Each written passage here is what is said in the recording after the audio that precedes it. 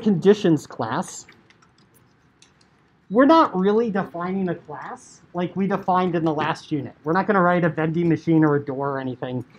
We're just going to write a few static methods. We're making them static so we can run them just by right-clicking on the class in the BlueJ project window and running the method we want.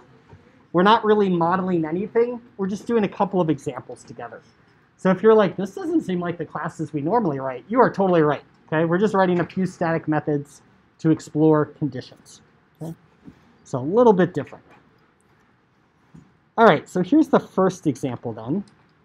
We're going to start off, so let's start off by modeling the flip of a coin.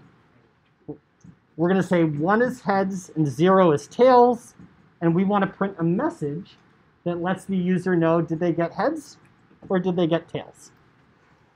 So good opportunity here to review the math.random method from the last unit. So we're going to model a coin flip. 1 will be heads, 0 will be tails. So create a local variable of type int called coin flip. Here's the same little code snippet we're going to write over and over and over again using math.random. From now on, we're going to use math.random and not the random class because it's part of the Java AP subset and because it's on our quick reference sheet. So if we need like a refresher, we can look at the quick reference sheet.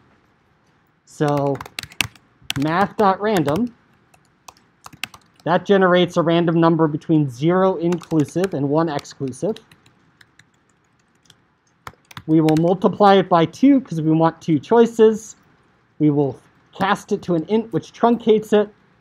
So 0 will be 0, and we could get 1.9999999, which will get truncated to 1. So there we go. Now we have an integer value of either 0 or 1. Let's write an if statement. If is the new keyword. We need parentheses after the if.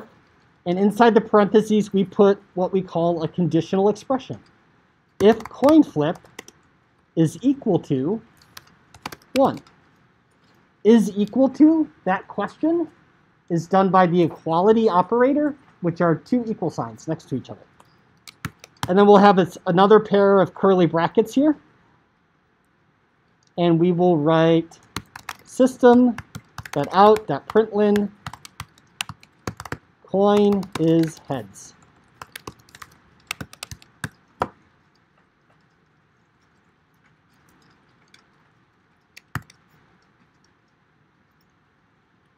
Oh my, I forgot to write a method.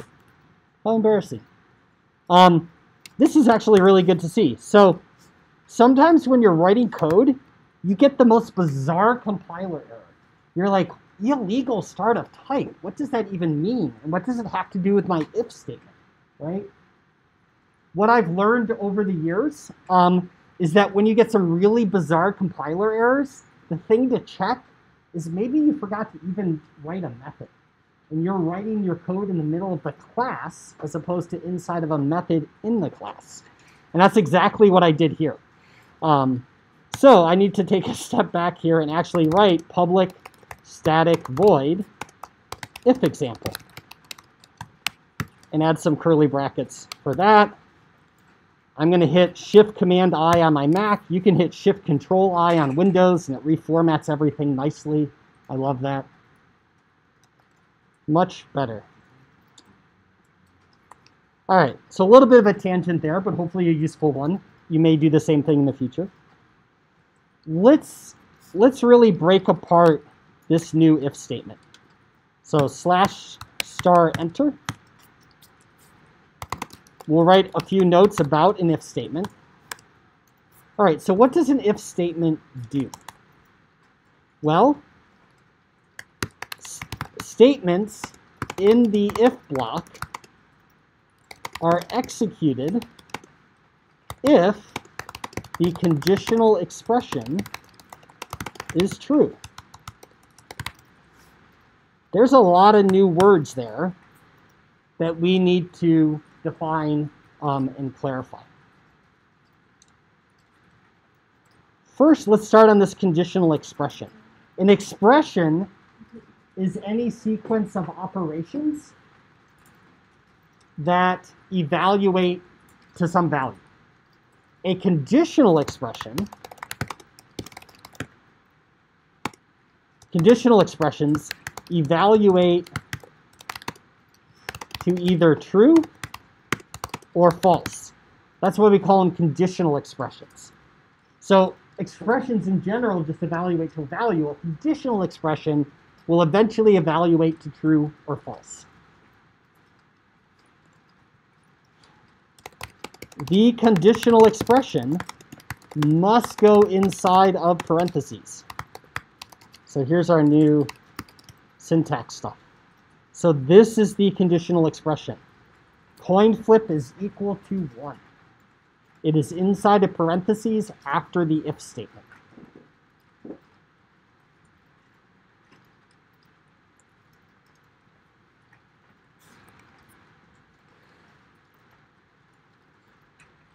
So that helps explain what this part is. What do we mean by statements in a block?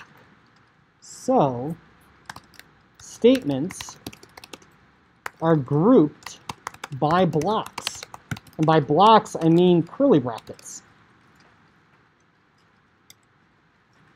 We've been using blocks all along, right? We have a block here that defines the entire class. We have a block here that defines the entire method. Now we're seeing like we can have blocks inside of methods. Here is the block just for the if statement. The highlighted code will only run if this conditional expression evaluates to true. That's the power of the if statement. Whatever is inside the curly brackets will only run if this is true. One thing I always like to do is to compare and contrast this to Python, a shared experience that many of us have. So here's a difference. They're grouped by blocks, not by indentation like in Python. Okay? So in Python, we use indentation to specify our code blocks. The Java compiler could care less about our indentation. It only cares about curly brackets.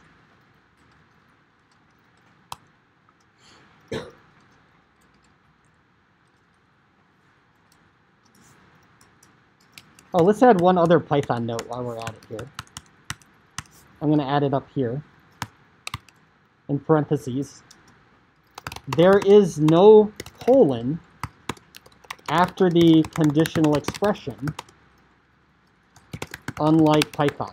Okay, so there's another difference with Python. In Python, we put a colon at the end of our if statement. We don't have that here. We just have the parentheses. Very cool. So if coin flip equals 1, this code will execute.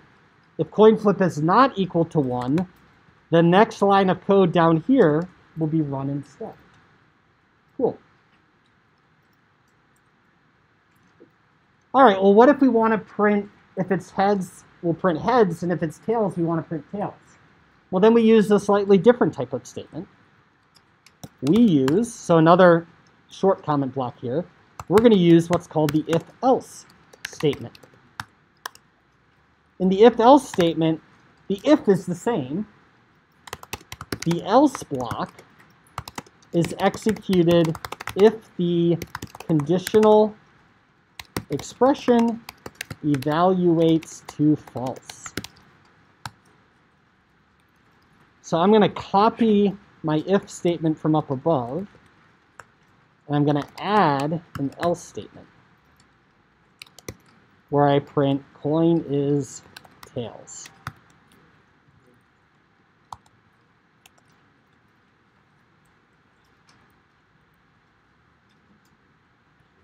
And then maybe I'm also going to print, maybe we really want heads. Maybe that's the game. So let me add another print message here. Better luck next time. Maybe if they got heads, they won or something. The reason why I added another statement here is I just want to be super clear that both of these statements are the else block. So if coin flip is equal to 1, this highlighted code runs, and then we jump down to here. If coin flip is not equal to 1, we skip this block, and we run this block instead, and then we jump down to here. So exactly one of these two blocks is going to be executed. This is something we actually haven't seen before inside of a method. So far, our methods have executed sequentially always, top to bottom, one statement after another. This is the first time where we can branch our execution to do two different options. Question?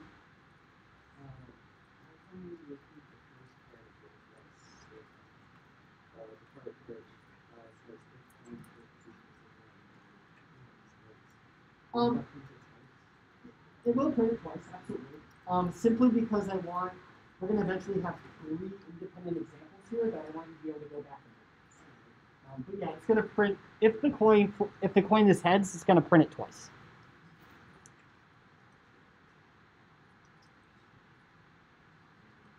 Sometimes we have more than 2 options, right? So let's do an example of that. Let's model the roll of a 4-sided die. Model the roll of a 4-sided die. Meaning 4-sided dies have values between 1 and 4 inclusive. And so we'll have a local variable die roll of type int. And we'll use the same technique with math.random. I'll multiply it by 4 because I want 4 different choices. I'll force it to be an int, which will give me a range from 0 inclusive to 3 inclusive. So I'm going to add 1 to that int to end up with a range from 1 inclusive to 4 inclusive. We're going to keep writing lines of code like this until you can do it in your sleep. Super common. All right. /* enter. Here's our next block. We could do an if, else statement.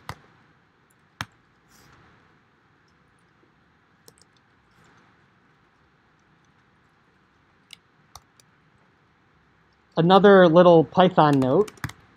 In Java, else if is used instead of elif,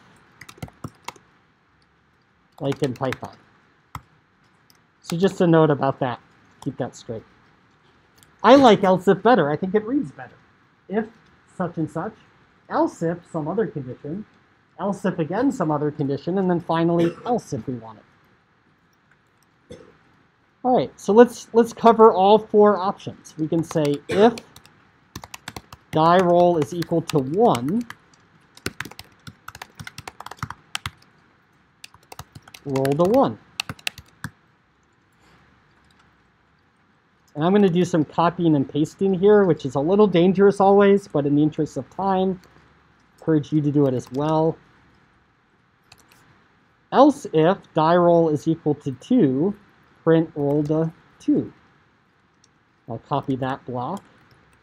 Else if die roll is equal to 3, roll to 3. And then finally, I'm just going to do else. If it's not a 1, it's not a 2, and it's not a 3, we must have rolled a 4. That final statement could have been else if die roll is equal to 4. That's fine. We don't have to have an else. We usually do, but it's not required. We don't have to end with an else.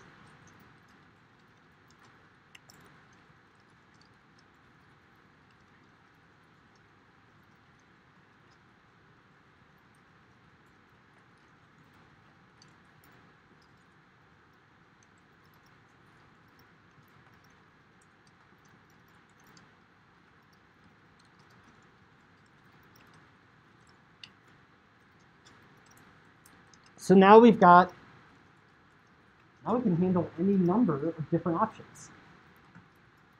So by using an if, else if, and else, we can handle any number of different options. two potential pitfalls I want to comment on at least. We could write this. So one question you should ask yourself when using if, else if type statements is, do you have a series of, do you have a question with multiple different conditions that you want to check? Like, what is the role of the die? In which case, if, else if is appropriate, because only one of these code blocks is going to execute. Alternatively, if you have a series of unrelated questions to ask, you don't want to use an if, else if, you just want a series of if statements because they're independent of each other. So you need to ask yourself before you start writing the code, are these conditions related? Use an if, else if. Or are they independent? Just use a series of if statements. That's the first tip. The second tip is we can ask more sophisticated questions than just is some variable equal to some value. So, as an example, here are 6 equality and relational operators that we use a lot. We've only been using the equality operator, the is equal to, the double equal sign. But there is a not equal to, which is an exclamation point followed by an equal sign.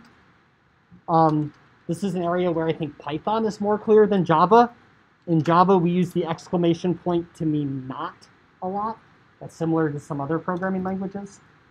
We can use less than and greater than. They behave as would be expected.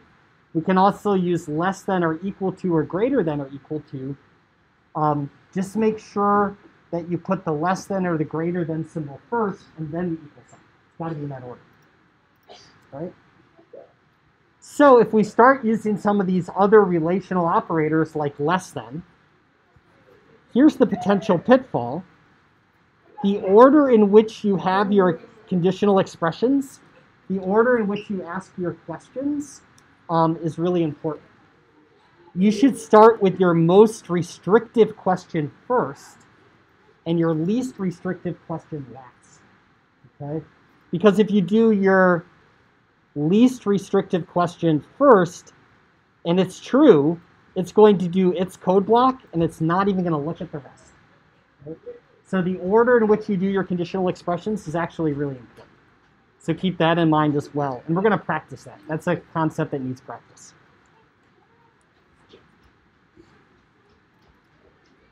All right, I got one more tip for you. We can write code like this. If coin flip is equal to 0, system.out.println, coin is tails, system.out.println, better luck next time. Same thing we did before. Note, I did not use curly brackets. Java is just fine with this. Okay? However, let's see how this actually works. I'm going to actually run this code. I'll switch back to it in just a second. I'm going to run my if example. Coin is heads. Coin is heads. It prints it twice, just as we were talking about. We got the roll of a 4, okay. It's printing better luck next time, but it didn't print coin is tails. Here's what's going on. This is something to be really careful of. The curly brackets are not required for a single statement. However, they are always a good idea. Leaving them out can lead to bugs like this.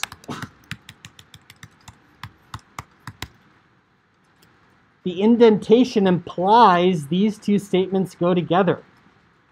That is not how Java interprets this. Java only includes this as part of the if block. This is totally independent, and that statement will always be executed. Java does not care